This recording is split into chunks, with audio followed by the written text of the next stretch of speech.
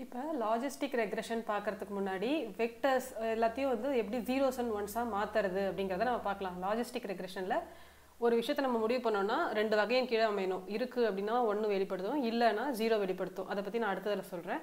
அதுக்கு முன்னாடி எப்படி அந்த ஃபீச்சர்ஸ் எல்லாம் ஜீரோஸ் அண்ட் ஒன்ஸாக மாற்றுறது. இப்போ ஒரு டிக்ஷனரியில் வந்து கொடுத்துருக்காங்க, டிக்ஷனரியாக செட் பண்ணியிருக்காங்க.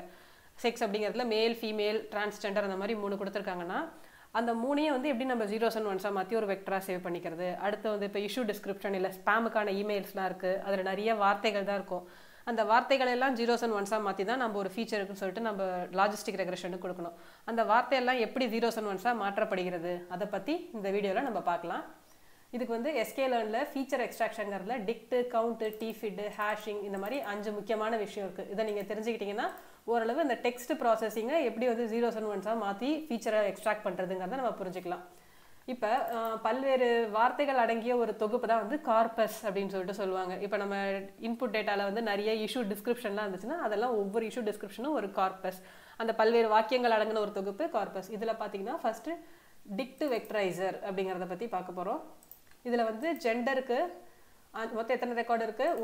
5 ரெக்கார்டு இருக்குது, 5 ரோஸ் இருக்குது. ஆனால் இதில் ஜெண்டர் அப்படிங்கிற ஒரே கேட்டகரி கீழே எத்தனை வேல்யூ மதிப்பிடுறாங்க? மேல், ஃபீமேல், டிரான்ஸ்ஜெண்டர் 3 வேல்யூ தான் மதிப்பிடுறாங்க. அப்போ இதை வெக்டராக மாற்றும் போது 3 ஃபீச்சர் இருக்கும். மேலுக்கு ஒரு ஃபீச்சர், ஃபீமேல், டிரான்ஸ்ஜெண்டர். ஆனால் ரோஸ் எத்தனை இருக்கும்? 5 ரோ இருக்கும். இந்த கார்பஸ் ஒன்று வெக்டராக மாற்றும் போது 5x3 அணி வந்து உருவாக்கப்படும், 5x3 மேட்ரிக்ஸ் உருவாக்கப்படும். இப்போ இதை நம்ம வந்து மொத்தமாக நான் எல்லாத்தையும் ஒன்றா போட்டு அவுட்புட்டாக காட்டுறேன். ஒவ்வொன்றா நம்ம எக்ஸ்பிளைன் பண்ணலாம். ஃபஸ்ட் இதை ரன் பண்ணி பார்க்கலாம்.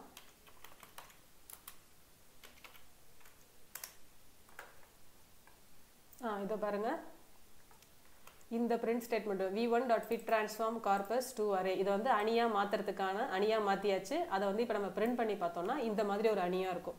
0 1 0 1 0 0. இது எப்படி உருவாக்கப்படுது? அதுக்கு வெக்காபுலரி அப்படிங்கிற ஒன்றை வந்து அதை ஃபஸ்ட்டு க்ரியேட் பண்ணி வச்சுக்கும். இப்போ v1 டிக்ட் வெக்டரைஸோட வெக்காபுலரி எப்படி இருக்குன்னு பார்த்தீங்கன்னா அதுதான் கீழே அடுத்து பிரிண்ட் பண்ணியிருப்பாங்க. ஸோ ஜெண்டர் மேலு இது ஒரு கேட்டகரி, ஃபீமேல் ஒரு கேட்டகரி, டிரான்ஸ்ஜெண்டர் ஒரு கேட்டகரி. எந்தெந்த பொசிஷனில் இந்த அணி உருவாக்கப்படுது? ஃபீமேல் 0, மேல்னா 1ங்கிற இடத்துல போட்டு டிரான்ஸ்ஜெண்டர். இப்போ மொதல் ரெக்கார்டுக்கு 3 ஃபீச்சர் உருவாக்கிட்டு மேல் அப்படிங்கிறது எந்த பொசிஷனு? 1வது பொசிஷன். அதனால 0 1 2 நடுவு பொசிஷனில் 1 அப்படின்னு போட்டிருக்கு. இதே மேல் வேற எங்கே வந்திருக்கு? லாஸ்ட்டுக்கு முன்னாடி ரெக்கார்டு வந்திருக்கா? லாஸ்ட்டுக்கு முன்னாடி ரெக்கார்டில் அதே நடுவு பொசிஷன் 1ல் வந்து 1 அப்படின்னு சொல்லிட்டு போடுது. இப்போ 0ங்கிறது ஃபீமேல். ஃபீமேல்ஸ் எங்கெங்கே இருக்குது? Second row, last row. So இப்போ இதில் செகண்ட் ரோலையும் லாஸ்ட் ரோலையும் 1 போடுது, மற்ற எல்லா இடத்துலையும் 0 போடுது. டிரான்ஸ்ஜெண்டர் நடுவு ரோங்கிறதுனால டிரான்ஸ்ஜெண்டர் 3வது ரோ, அங்கே மட்டும் 1 போட்டு இல்லாத இடத்துக்காக 0 போடுது. ஸோ இப்படி தான் ஒரு அணி வந்து உருவாக்கப்படுது. இதுக்கு ஒரு டிக்ஷனரி கேட்டகரி வேரியபிளை வந்து ஜீரோஸ் அண்ட் ஒன்ஸாக மாற்றுறது டிக்ட் வெக்டரைசர். கவுண்ட் வெக்டரைசர் அப்படின்னா என்னென்னா ஒரு சென்டென்ஸாக இதில் 4 சென்டென்ஸ் இருக்குது. 1 2 3 4 சென்டென்ஸ் இருக்குது. ஸோ அப்போ ஒரு மேட்ரிக்ஸில் 4 ரோஸ் கன்ஃபார்ம். எத்தனை காலம் எத்தனை ஃபீச்சர்னு முடிவு பண்ணுறது தான் இதில் இருக்கிற unique words. Bird, peacock, dancers, very, வெல்லு இந்த மாதிரி மொத்தம் வந்து ஒரு 17 யூனிக் வேர்டு இருக்கும். நீங்கள் கால்குலேட் பண்ணி பார்த்தீங்கன்னா 17 யூனிக் வேர்டு. ஸோ அப்போ 17 அப்போ 4x17 டைமென்ஷன் கொண்ட ஒரு அணி வந்து இதுக்காக உருவாக்கப்படும். அதுதான் வந்து கவுண்ட் வெக்டரைசர்னு சொல்கிறாங்க. கவுண்ட் வெக்டரைசர் இது வந்து பேக் ஆஃப் வேர்ட்ஸ் அப்படின்னு சொல்லிட்டு சொல்கிறாங்க. பேக் ஆஃப் வேர்ட்ஸ்னால் ஒவ்வொரு இப்போ மொதல் சென்டென்ஸில் 4 வார்த்தை தான் இருக்குது அப்படின்னாலுமே இந்த மொத்த கார்பஸ்லேயும் எத்தனை யூனிக் வார்த்தை இருக்கோ அத்தனை ஃபீச்சர் போட்டு அந்த 4 வார்த்தையில் மட்டும் 1 போடும், இல்லாத வார்த்தைக்காக 0 போடும். இது வந்து ரொம்ப பெரிய ஹை டைமென்ஷனாக தான் இருக்கும். அதை எப்படி குறைக்கிறதுன்னு அடுத்து பார்க்கலாம். ஸோ இந்த கவுண்ட் வெக்டரைசர் அப்படி தான் வந்து செயல்படும். இப்போ பிரிண்ட் வீட்டுன்னு போட்டிங்கன்னா இதோ போட்டிருக்கு பாருங்கள். இங்கே எதுக்கு 2 வந்திருக்கு அப்படின்னா மொதல் சென்டென்ஸ்லேயே பேர்டுன்னு 2 தடவை இடம் பெற்றிருக்கு. இதை வந்து டேர்ம் ஃப்ரீக்வன்சி, பைனரி ஃப்ரீக்வன்சின்னு 2 சொல்லலாம். டேர்ம் ஃப்ரீக்வன்சினா அந்த 2 இடத்துலையும் 1 1 போடும். பைனரி ஃப்ரீக்வன்சி மூலமாக அந்த 2 டென்ஸ் போட்டு பைனரி ஃப்ரீக்வன்சி மூலமாக பார்த்தோம்னா ஸோ ஒரு வார்த்தை 2 தடவை இடம் பெற்றிருக்கிறதுனால 2 அப்படின்னு சொல்லிட்டு எத்தனை முறை இடம் பெற்றிருக்கோ அந்த இன்ஃபர்மேஷனை தெளிவாக போட்டுரும். இல்லாத இடத்துக்காக எல்லாத்துலேயும் 0 போட்டே வரும். ஸோ இப்போ 4x17 டைமென்ஷன் கொண்ட ஒரு மேட்ரிக்ஸ் உருவாக்கப்பட்டுச்சு கார்பஸ் 2 வச்சு. இதோட வெக்காபுலரி என்னென்ன பயன்படுத்திருக்குன்னு பார்த்தீங்கன்னா இங்கே தான் அது கீழே பிரிண்ட் ஆயிருக்கு. இதுதான் வந்து அதோட வெக்காபுலரி. இங்கே இட் அப்படிங்கிற வார்த்தை ஒரே ஒரு முறை தான் வந்திருக்கு. ஸோ இதெல்லாம் வந்து இந்த கேஸ் சென்சிட்டிவ்லாம் கிடையாது. இட்டு வந்து இங்கே கேபிட்டல் இட்டுக்கு ஒரு 1, ஸ்மால் இட்டை இன்னொரு வார்த்தை அந்த மாதிரிலாம் எடுத்துக்கலாம். எல்லாத்தையும் ஒரே வார்த்தையாக தான் எடுத்துக்குது.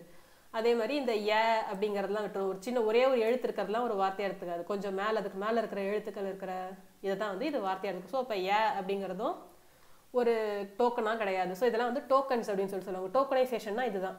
ஒவ்வொரு வார்த்தையும் நீங்கள் வந்து இந்த மாதிரி ஒரு டிக்ஷனரியில் சேர்க்கறதா வந்து டோக்கனைசேஷன்ஸ். ஒவ்வொரு டோக்கன், இந்த டோக்கன் இருந்துச்சுன்னா 1, 2 முறை இருந்துச்சுன்னா 2, இல்லைன்னா 0, அந்த மாதிரி போடுறது தான் வந்து டேர்ம் ஃப்ரீக்வன்சி. ஸோ இப்போ கவுண்ட் வெக்டரைசர் வச்சு எப்படியும் உருவாக்கியாச்சு. டிஃபிட் வெக்டரைசர் அப்படிங்கிறது ஒன்று இருக்குது. இப்போ டேர்ம் ஃப்ரீக்வன்சியில் 2னா 2ன்னு போடுறதுல அதை வந்து கொஞ்சம் நார்மலைஸ் பண்ணி ஒவ்வொரு டோக்கன் வேல்யூஸையும் 2, இப்போ ஒரே வார்த்தை 5 முறை இருந்துச்சுன்னா 5ன்னு போடாமல் எல்லாத்தையும் நார்மலைஸ் பண்ணி ஒரு 0 to 1 அந்த மாதிரி மாற்றி போடுறது தான் வந்து நார்மலைசேஷன். பற்றி அந்த இதுலலாம் நம்ம பார்த்துருப்போம், மல்டிபிள் லீனியர்லாம் நம்ம படிச்சிருக்கோம், எப்படி வந்து நார்மலைஸ் பண்ணி மீன் வேல்யூ எடுத்து கண்டுபிடிக்கிறது. அது மாதிரி இது வந்து டெக்ஸ்ட்டுக்காக பயன்படுத்துகிற ஒரு நார்மலைசேஷன் டிஃபிட் வெக்டரைசர் அப்படிங்கிறது. எல்லாத்தையும் ஒரே அளவு 0 to 1 மாற்றி இந்த டிஃபிட் வெக்டரைசர் வந்து பிரிண்ட் பண்ணும்.